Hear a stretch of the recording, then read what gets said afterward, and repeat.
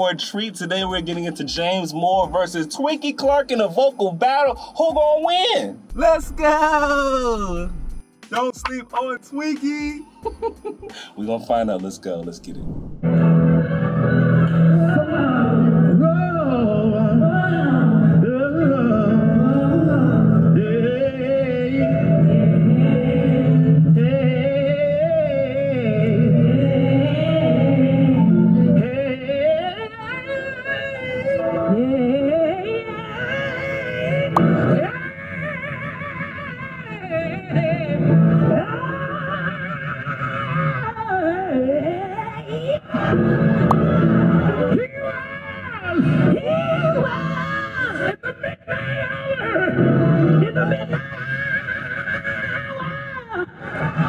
I'm gonna leave it alone, Twinkie.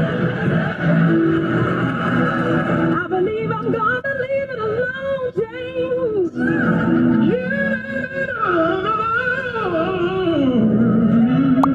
I don't know if I can do that one. Wait, I gotta pause it right there. What I love about this is like, you don't know. She did the same amount of notes. I don't know if I can do that one. I love that. Twinkie's ear, she is so impeccable. Like he said, you don't know. And she's like, I don't know if I can do that one.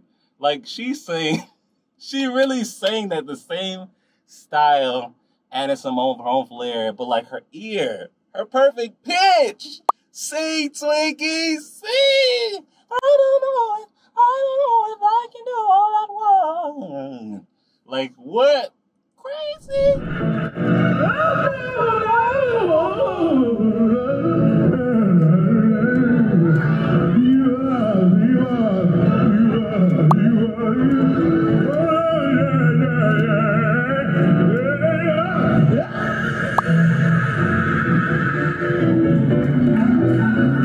I cannot come behind that one. He was there.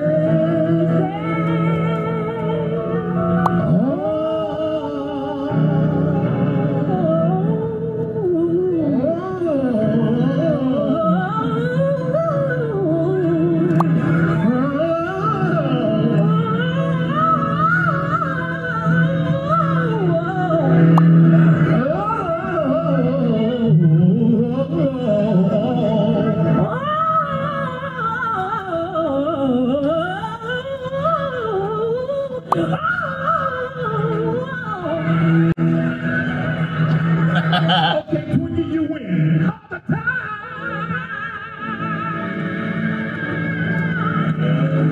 Hallelujah. It's so cool. Like Twinkie sang down. Because James is a singing man, Twinkie is a singing woman. But together. Crazy. But like that last lick that she did, that last run, like that's, you can hear where Karen gets it from. Oh, you know,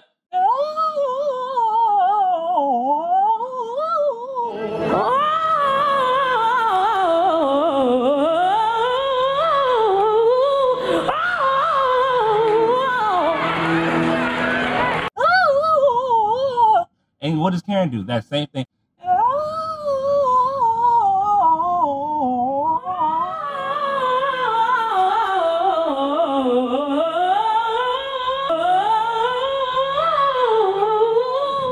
She does that, but Karen will do it faster, quicker, and more.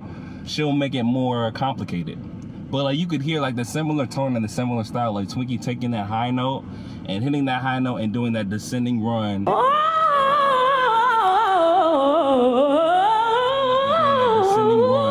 Like that, and you could hear it, and then you can see that. We always see Karen do it. Like that's one of Karen's favorite things to do. But who did she get that from? Twinkie. Right there is proof.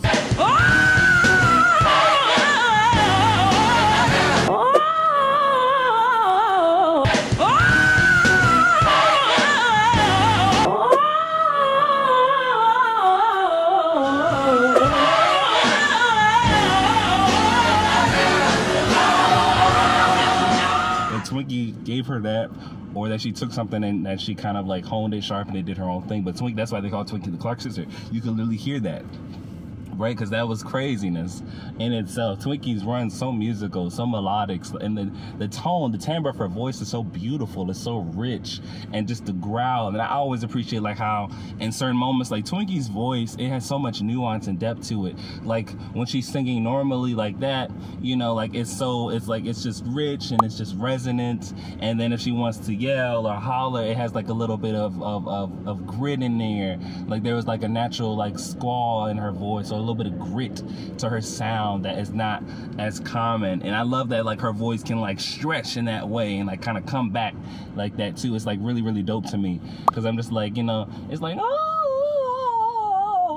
it's like, it sounds like that, but then it's like, oh, it's like, what is that? It's like, oh, it's like, it's crazy, like the dimensions and the dynamics that Twinkie has in her voice alone. It's really, really cool, and I always appreciate that. And like for James versus Twinkie, like, okay, Twinkie, you win, because who is going to beat Twinkie besides Karen? But it's because Karen has sopped up all the goodness of her sisters, in addition to her own talent, style, skill, and gifting, which is bananas and insane. That's why she's Michael Jackson in the family. But I just love this. Is one of my favorite vocal battles just to watch, and I would just try to emulate it because it's so good and so rich. Like, did you hear that? James did a thing, Twinkie did a thing. Twinkie did a thing, James did a thing. That one time she didn't want to play with it, but she could have.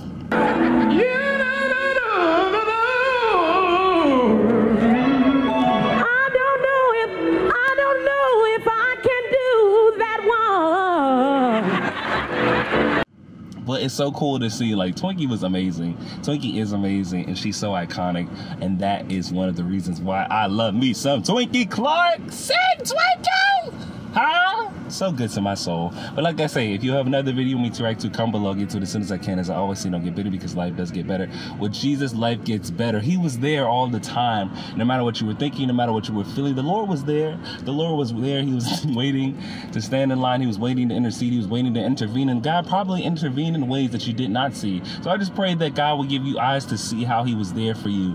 And no matter what your situation was, no matter your circumstance, no matter if you feel like God neglected you or had forsaken you, I pray that the Lord give you eyes to see things differently from his lens and from his vantage point, rather than your own, and the narrative of fear, trauma, and the like. In Jesus' name, I just release that over you. Amen. Because he was there all the time. I love when James sings that, and I love when Twinkie sang it back. There's nothing like a call and response with a Twinkie Clark.